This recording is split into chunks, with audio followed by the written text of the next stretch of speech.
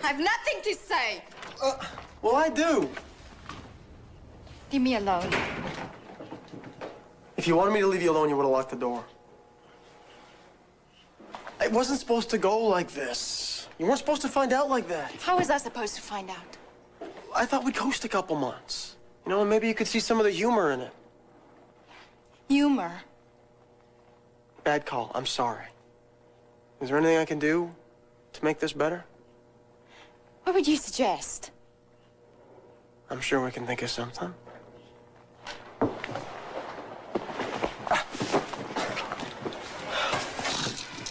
You really arrogant creep! Okay, that's fair response. I mean, okay, all right. All right. Woo! I haven't even begun to make my anger. Do we have to pay for that? Aggression? All right. It's a very healthy release.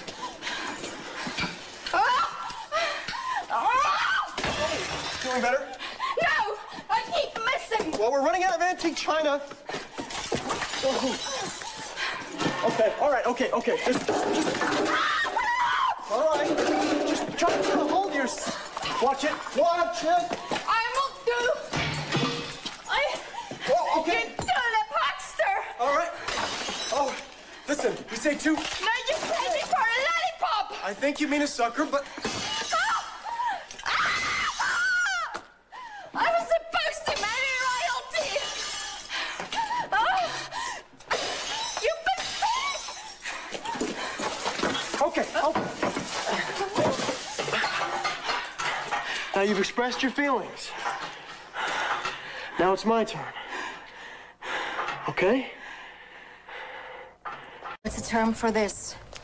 Spousal abuse? Feels more like self-defense to me. Feel less. I should report you to the violence hotline. I'm the one who's hurt. Where are you going? This marriage is over. Then say goodbye to your green card. Bye-bye, USA. How's the job market for Hungarian busted royalty lately? I'll get by. Oh, sure you will. It's a cocktail waitress or a hat chick, girl.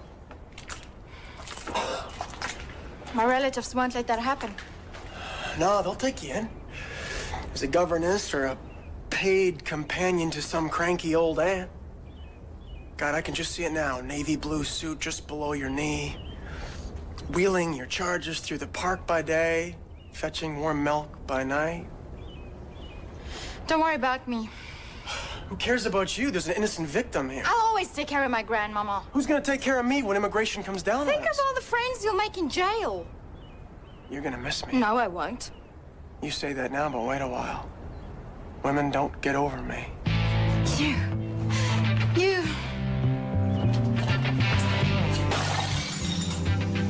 Oh, no, you don't. Oh, no, you don't. Gillian, get back here.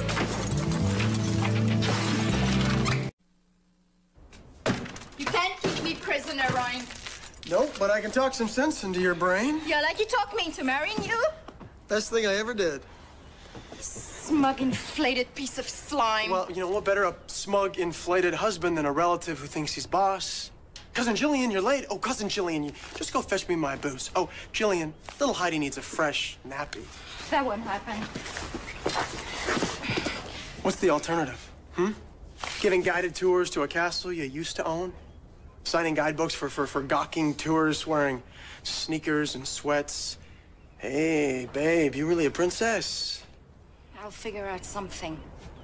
Hostess in a goulash house? Look, I'm very resourceful. Yes. Yes, indeed. You want to know what your best resource is? It's not your looks. Not your brains.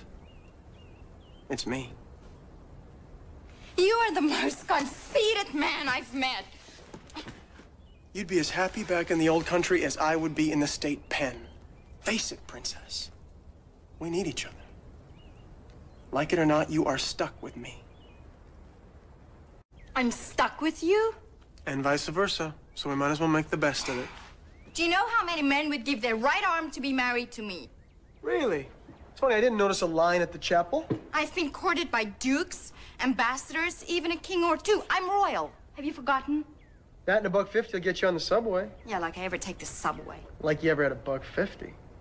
Look, I might be temporarily strapped, but I am very resourceful. Really? What sort of resources do you have? Well, That's about what I thought. my ancestors ruled the Ottoman Empire, while your ancestors probably dug some potatoes on a pig farm in Ireland. Actually, it was Scotland, and they were sheep. The only thing you have to call your own is an ego the size of the Eiffel Tower. Just my ego, or maybe you're referring to another part of my anatomy? Don't be vulgar. I'm an Andrashi. Andrashis never date peons. Lexington laver, indeed. You still would have married me. Look, if you want to believe that stupid little fantasy, go ahead, be my guest. You're the one living in the fantasy, babe. So let's cut to the chase, okay? If we don't stay married, they're gonna ship you back to Hungary so fast your tiara will spin, and I'll be stuck here making license plates. Is that what you really want? All you want is sex on demand. And all you want to do is get back at me because I broke your heart. You broke my heart? You heard me on the phone with Liza, and you heard me say that I didn't love you anymore, and I guess that hurt. You started to care for me, and maybe you feel a little stupid right now, but you know what? Instead of lobbing crockery at me, why don't we make the best of a bad situation? Why don't you go straight to hell? Gillian, get back here! Finally! My life has been in shambles for weeks, and where were my cousins, huh? Off playing hockey? What? Hooky. Where have you been? Where? We're at the Jersey Shore. You went to the beach while my whole destiny was hanging in the balance? Gillian, we didn't have much choice. What, an invitation from one of your socialite friends that you couldn't turn down? Something like that. A serial killer, actually. How can you kill cereal? That's spelled with an S. Gillian, listen, we would have phoned, but Edmund got himself chained to a grate. I got locked up. Both of us almost drowned. All this water was coming down. But other than that, we apologize that we weren't here for you. Do you think this is funny? What? No. Treating me like a ninny when I need you most? You do? What's the problem, honey? Gillian! He is. There you are, you naughty little girl. Always running out on me. Who's he? An obnoxious, self-serving jerk. Throw him out. Who are you? Ryan Lavery. I've been looking forward to meeting you. You're Edmund Gray, right? I recognize you from your pictures. And you are the famous Dmitri Merrick. It's an honor meeting both of you.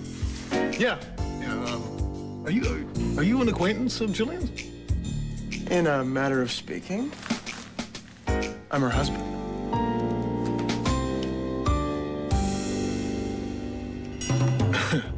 So Scott didn't want to marry her, and Liza threatened... What do you mean he didn't want to marry me? The minister was about to pronounce us man and wife when you barged in and bullied Scott at the altar. Bullied him? Yes, just like you bullied me into marrying you, which, by the way, was the worst mistake of my life. I did not bully you.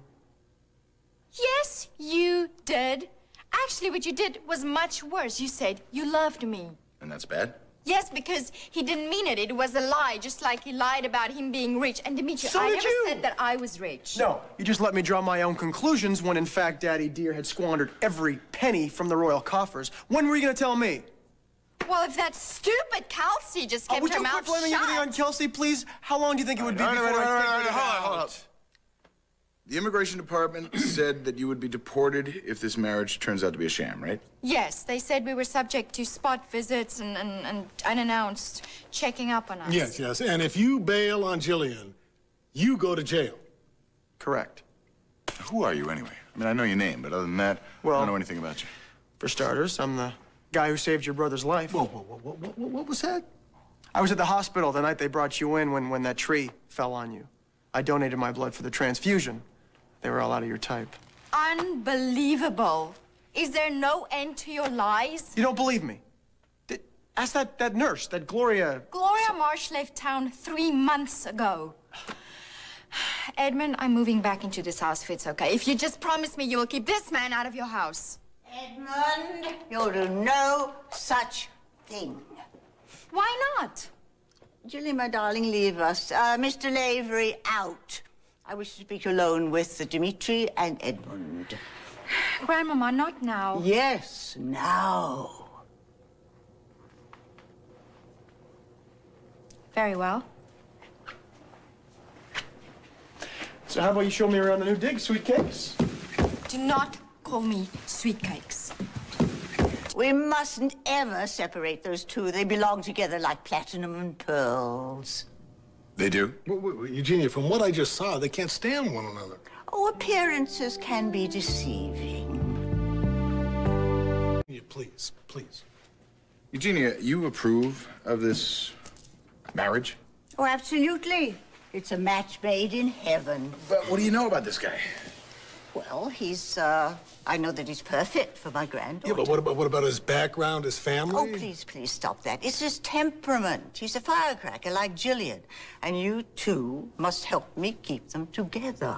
Kind of risky, like playing with matches. Our own version of the Manhattan Project. I think the risk is worth taking.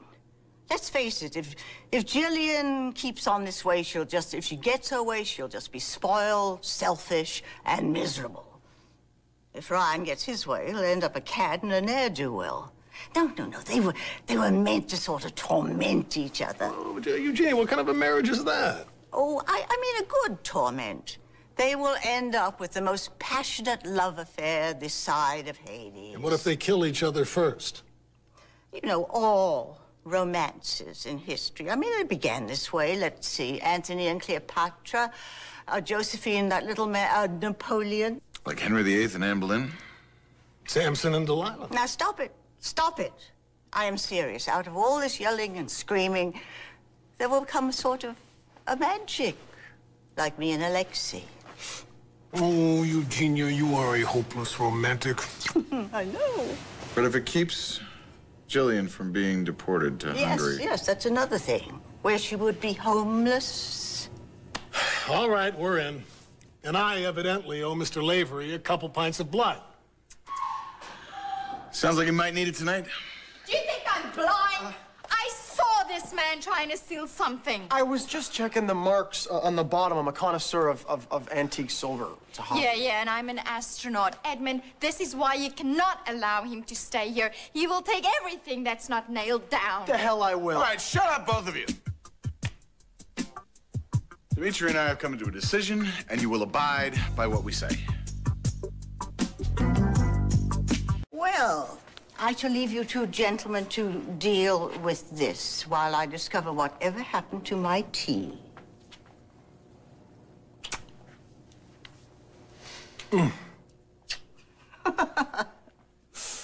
Ah.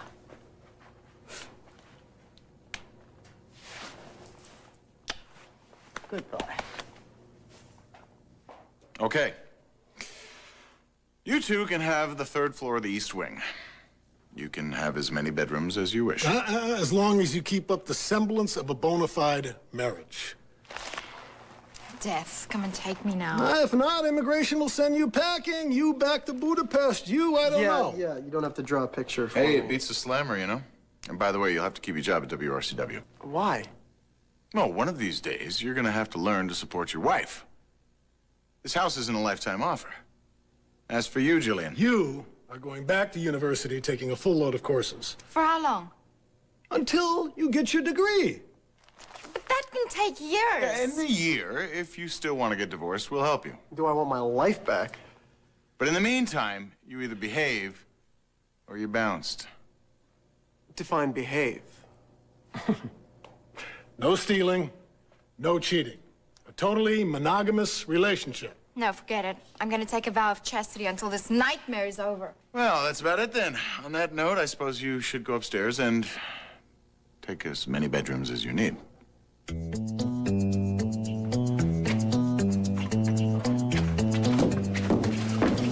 That about the vow of chastity? That was a joke, right? We'll see who laughs last.